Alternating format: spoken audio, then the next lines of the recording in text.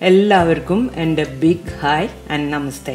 Welcome to സിമീസ് kitchen diaries. ഇന്നത്തെ എൻ്റെ recipe ഞാൻ വിഷുവിന് പോസ്റ്റ് ചെയ്ത അരിപ്പായസമാണ്. യൂഷ്വലി നിങ്ങൾക്ക് എല്ലാവർക്കും അറിയാം, ഞാൻ ഇംഗ്ലീഷിലും മലയാളത്തിലും പോസ്റ്റ് ചെയ്യുന്നുണ്ട്. കാരണം എനിക്ക് കുറേ റിക്വസ്റ്റ് ഉണ്ട് നോൺ മലയാളീസിൻ്റെ ഇടയിൽ നിന്ന്. അപ്പോൾ അതുകൊണ്ട് ഞാനിത് രണ്ടും ചെയ്യുന്നുണ്ട്. അപ്പോൾ വളരെ ട്രഡീഷണലായി എൻ്റെ ഗ്രാൻഡ് മദർ ഉണ്ടാക്കിക്കൊണ്ടിരുന്ന റെസിപ്പിയാണ് ഇന്ന് ഞാൻ നിങ്ങളുമായിട്ട് ഷെയർ ചെയ്യണത്.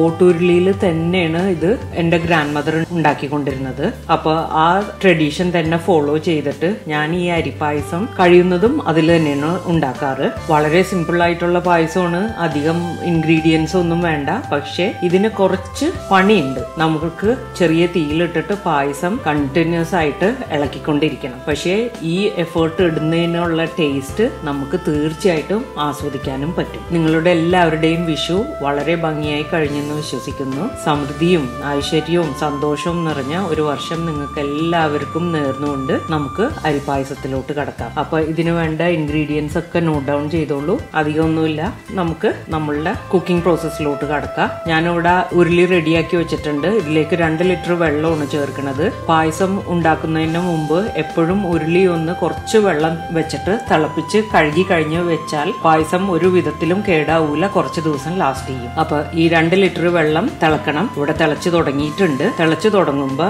ഇതിലോട്ട് ഞാൻ 1 കപ്പ് വളരെ നല്ല ക്വാളിറ്റി ഉള്ള ബാസ്മതി റൈസ് ആണ് ചേർക്കാൻ പോണത്. നല്ലോണം കഴുകി ഒരു 30 മിനിറ്റ് വെള്ളത്തിൽ ഇട്ട് വെച്ചിട്ട് വാരി എടുത്തതാണ് ഇപ്പൊ ഇതിലോട്ട് ഞാൻ ആഡ് ചെയ്യണത്. എന്നിട്ടൊന്ന് മിക്സ് ചെയ്ത് കൊടുക്കാം. നമുക്ക് മിക്സ് ചെയ്ത് കൊടുത്തിട്ട് പിന്നെ അധികം ഇളക്കണ്ട. അത് തിളച്ചു കഴിയുമ്പോ തീ സ്വല്പം ഒന്ന് കുറക്കുക. അരി വേവണം, പക്ഷെ വെന്തുടയാൻ പാടില്ല. അതിന്റെ ആ ഷേപ്പ് റീറ്റെയിൻ ചെയ്യണം. നല്ല നീളത്തിൽ കിടക്കണം, ഇത്തിരി ഫേം ആയിരിക്കണം. അപ്പൊ അതുകൊണ്ട് തിളച്ചു കഴിഞ്ഞിട്ടുണ്ടെങ്കിൽ ബാസ്മതി റൈസ് വേവാൻ അധികം ടൈം പിടിക്കൂല. അപ്പൊ നല്ലോണം ശ്രദ്ധിക്കണം. നമ്മൾ ഇട്ടിട്ട് അങ്ങോട്ടും ഇങ്ങോട്ടും ഒക്കെ പോയാൽ ചിലപ്പോൾ വേവ് കൂടും. ഉള്ളിൽ നല്ലോണം വെന്തിരിക്കണം. പക്ഷെ ഇതേ കൂട്ട് നിങ്ങൾക്ക് കാണാൻ ലോങ് ആയിട്ട് നല്ല നീളത്തിൽ അധികം ഉടയാണ്ട് ഇത്തിരി ഫേം ആയിട്ട് കിട്ടണം. ഇതാണ് ഇപ്പൊ ഇതിന്റെ പരുവം. കണ്ട ഞെക്കുമ്പോ വെന്തുടയണില്ല. അപ്പൊ നമ്മളുടെ അരി റെഡിയായി കഴിഞ്ഞിട്ടുണ്ട്. വെള്ളം ഓൾമോസ്റ്റ് വറ്റിയിട്ടുണ്ട്. വളരെ കുറച്ചുണ്ടാവാൻ പാടുള്ളൂ. നിങ്ങൾക്ക് കാണാം അവിടെ വെള്ളം വറ്റിക്കൊണ്ടിരിക്കണമുണ്ട്. അപ്പൊ ഇനി ഇതിലോട്ട് 2 കപ്പ് പഞ്ചസാരയാണ് ഞാൻ ചേർക്കുന്നത്. പായസത്തിന് കുറച്ച്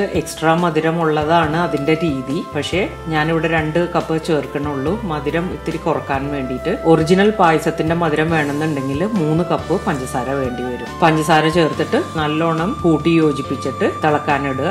അപ്പോൾ പഞ്ചസാര ഉരുകി വെള്ളം ഇറങ്ങും. അത് നല്ലോണം വറ്റണം. വെള്ളം വറ്റിയിട്ടില്ലെങ്കിൽ പായസത്തിന് ആ വെള്ളം വിട്ട ചുക ഉണ്ടാവും, നമ്മൾ എത്ര പാല് തിളപ്പിച്ച് വറ്റിച്ചാലും. അപ്പൊ അതുകൊണ്ട് ഇത് വളരെ സൂക്ഷിക്കണം. നമ്മളുടെ നേരത്തെ കുറച്ച് വെള്ളത്തിന്റെ അംശം ഉണ്ടായിട്ടുണ്ടാവും. അതും പഞ്ചസാരയുടെ വെള്ളവും നല്ലോണം വറ്റി കഴിയുമ്പോഴേ പാല് ഇതിലോട്ട് ചേർക്കാൻ പാടുള്ളൂ. വെള്ളം ഇങ്ങനെ വലിഞ്ഞു തുടങ്ങിയിട്ടുണ്ട്. ഈ പരുവത്തിൽ ഞാൻ ഏലക്കായുടെ തൊണ്ട് കളഞ്ഞ് ഒന്ന് അതിന്റെ സീഡ്സ് മാത്രം ഒന്ന് ക്രഷ് ചെയ്തത് ഇതിലേക്ക് ചേർക്കുകയാണ്. എന്നിട്ട് നമുക്ക് നല്ലോണം മിക്സ് ചെയ്ത് കൊടുക്കാം. നിങ്ങൾക്ക് ഇവിടെ കാണാം വെള്ളം നല്ലോണം വലിഞ്ഞു വരുന്നുണ്ട്. പക്ഷെ പഞ്ചസാര ക്രിസ്റ്റലൈസ് ചെയ്യാൻ പാടില്ല, അത് ശ്രദ്ധിക്കണം. അപ്പോൾ ഓൾമോസ്റ്റ് വലിഞ്ഞു തുടങ്ങി, ഡ്രൈ ആയി തുടങ്ങിയിട്ടുണ്ട്. വെള്ളമൊക്കെ വറ്റി അരി കറക്റ്റ് ആയിട്ട് ഇരിക്കുന്നുണ്ട്. ഈ പഞ്ചസാര ഇടുമ്പോൾ എന്താണെന്ന് വെച്ചാൽ അരി കൂടുതൽ വേവാണ്ട് കുറച്ച് ഫേം ആയിട്ട് വരും പഞ്ചസാര വറ്റി കഴിയുമ്പോൾ. അത് അരി ഉടയാണ്ട് നമുക്ക് പായസം ഉണ്ടാക്കാൻ ഹെൽപ്പ് ചെയ്യും. അപ്പൊ വെള്ളം വറ്റി പഞ്ചസാരയും അരിയും നല്ലോണം കോട്ടഡ് ആയിട്ടുണ്ട്. ഇനി ഇതിലേക്ക് 2 ലിറ്റർ പാല് ചേർത്തിട്ട് നമുക്ക് ഇളക്കി കൊടുക്കാം. ഇനിയാണ് സൂക്ഷിക്കേണ്ടത്. പാല് ചേർത്ത ഉടനെ തീ കുറക്കണ്ട, പക്ഷെ ഇളക്കിക്കൊണ്ടിരിക്കണം. പാല് അടി പിടിക്കും. പഞ്ചസാര ഉള്ളത് കാരണം പെട്ടെന്ന് പിടിക്കൂല, എന്നാലും ഇളക്കിക്കൊണ്ടേ ഇരിക്കണം. അതുമാണ് ഇതിന്റെ ഒരു രീതി. പാല് തിളച്ചു കഴിഞ്ഞിട്ടുണ്ടെങ്കിൽ തീ കുറച്ചിട്ട്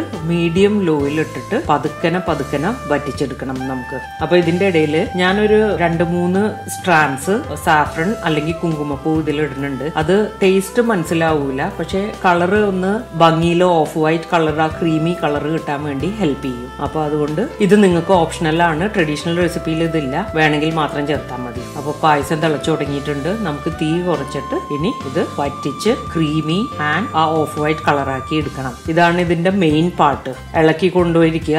ഇടക്കിടക്ക് സൈഡിൽ നിന്ന് ഈ പാലിന്റെ ക്രീം ഒക്കെ വരണത് സ്ക്രേപ്പ് ഡൗൺ ചെയ്ത് പായസത്തിലോട്ട് ഞാൻ ഇടാറുണ്ട്. ഞാൻ അത് മാറ്റാറില്ല. ഇട്ടിട്ട് നല്ലോണം ഒന്ന് ഇളക്കി കൊടുത്താൽ മതി. അപ്പൊ അതിൽ അലിഞ്ഞ് ചേർന്നോളും, കട്ടയായിട്ട് ആയിട്ടാ അല്ലെങ്കിൽ സെപ്പറേറ്റ് ആയിട്ടാ ഒന്നും കിടക്കൂല. തീ വളരെയധികം സൂക്ഷിക്കണം. കാരണം എന്താണെന്ന് വെച്ചാൽ ഇത് കരിഞ്ഞു പോവാണ്ട, അരികു വറ്റാണ്ട ഒക്കെ ശ്രദ്ധിക്കണം. അപ്പൊ നമ്മളുടെ പായസം വറ്റി ഒരു 1/4 ഭാഗമായിട്ടുണ്ട്. ക്രീം കളറായി തുടങ്ങിയിട്ടുണ്ട്. നല്ലോണം വറ്റി തുടങ്ങി ഓഫ് വൈറ്റ് കളർ വന്നു തുടങ്ങിയിട്ടുണ്ട്. ഇനി നമുക്ക് ഇതിനെ ഒന്ന് ഗാർണിഷ് ചെയ്ത് അലങ്കരിക്കാം. സൈഡിൽ നിന്ന് ഇടക്ക് ഇതിന്റെ പാട അല്ലെങ്കിൽ ക്രീം പറ്റണത് സ്ക്രേപ്പ് ഡൗൺ ചെയ്ത് പായസത്തിലോട്ട് ഇട്ട് കൊടുക്കുക.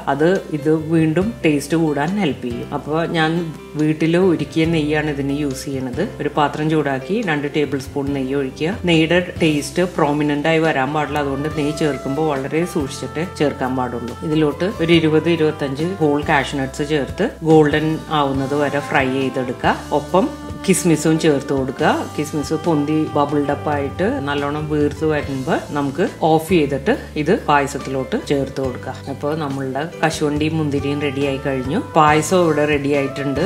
നിങ്ങൾക്ക് ഇവിടെ കാണാം ആ പായസത്തിന്റെ കറക്റ്റ് ടെക്സ്ചർ ആയിട്ടുണ്ട്. ഇനി ഇതിലേക്ക് നമുക്ക് കാഷ്നട്ട്സും റേസിൻസും ആഡ് ചെയ്ത് കൊടുക്കുക. ആൻഡ് നല്ലോണം മിക്സ് ചെയ്ത് കൊടുക്കുക. ചെറിയ തീയിൽ ഒരു 2 മിനിറ്റ് ഇത് ഇട്ടിട്ട് ഒന്നും കൂടി നമുക്കൊന്ന് തിളപ്പിച്ചെടുക്കുക. അപ്പൊ നമ്മളുടെ പായസം റെഡി ആയി കഴിഞ്ഞു. വളരെ ക്രീമി ആയിട്ടുള്ള കുറച്ച് ഇൻഗ്രീഡിയൻസ് ഉള്ള ഒരു പായസമാണ്. പക്ഷെ വളരെ ടേസ്റ്റിയാണ്. ഇതിന്റെ ഈ ഇളക്കണ പാട്ട് മാത്രമേ ഇത്തിരി കുറച്ച് ടീഡിയസ് ആയിട്ടുള്ളതുള്ളൂ. അപ്പോൾ ഇനി വരുന്ന ഒക്കേഷൻസിനും ഫെസ്റ്റിവൽസിനും എല്ലാം നിങ്ങളിത് ട്രൈ ചെയ്ത് നോക്കണം. ആൻഡ് ട്രൈ ചെയ്ത് നോക്കിയിട്ട് നിങ്ങൾക്ക് ഇഷ്ടപ്പെടുകയാണെങ്കിൽ subscribe to my channel and hit A thumbs up. See you soon with another episode. Take care and bye bye.